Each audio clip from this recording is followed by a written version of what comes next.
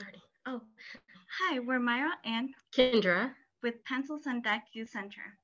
how would you feel if we offered your sixth grader the opportunity to express themselves creatively through various writing activities while also learning to acquire the Spanish language and build confidence as they grow within their writing skills? I have a bachelor's degree in Spanish secondary education with a minor in English.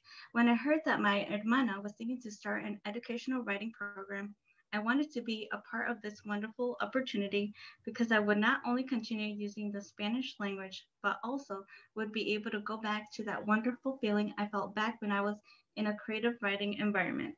The birth of our program began back in 2018 when we started collaborating.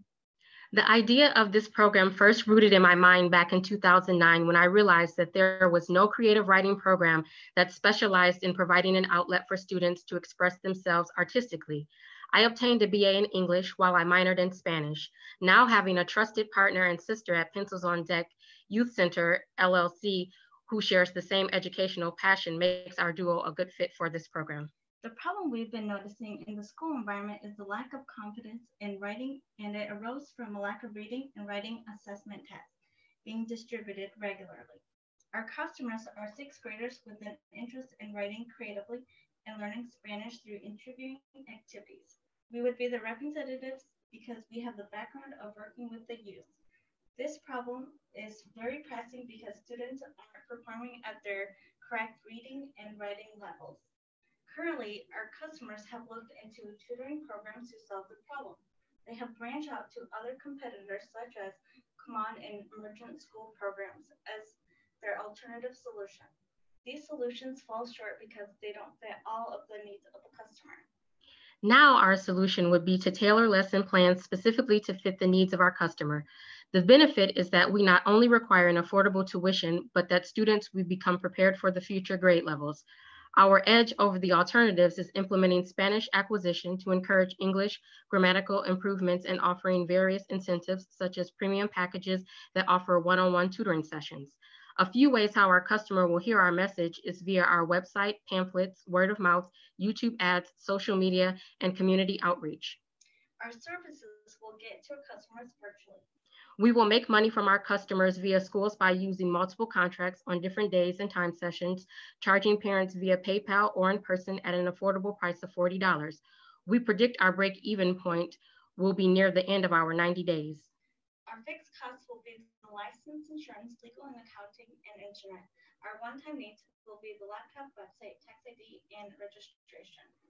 Our motivation to our future students is to encourage them to go on this journey of writing and learning a new language and culture while we tackle all of their struggles on deck. Thank you. Thank you. I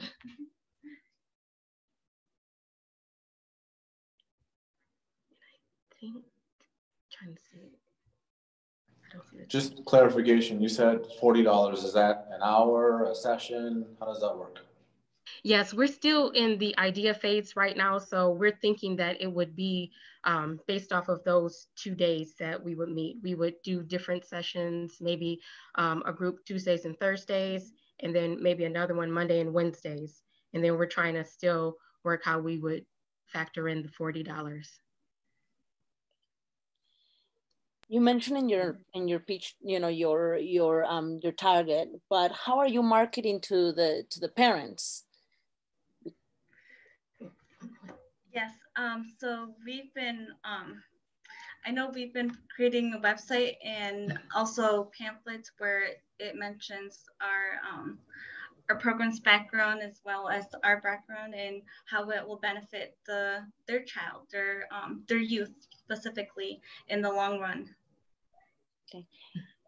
And I mean, why do you decided to have your customers be the parents instead of maybe, actually bringing your business to the, educational organizations, like, there's educational organizations in the Grand Rapids area that work with something like this. Why do you decided to do it as with, your parent to be a client versus an institution?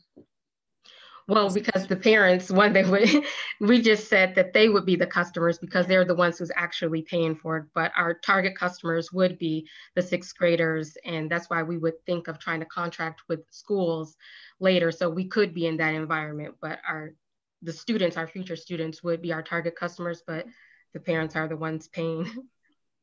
Yeah, who will ultimately decide.